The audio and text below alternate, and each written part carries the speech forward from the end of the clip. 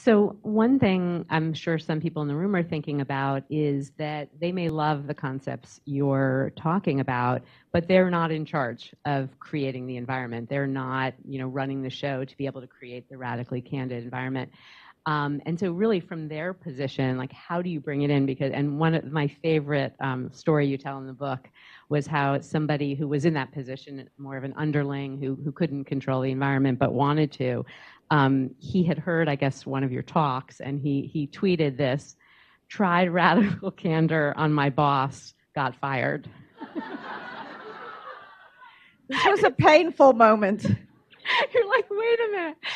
So what do you do if you're that person? How do you try to be, you're that junior person who wants to impart radical candor, but you have to proceed with caution. So how do you instruct that?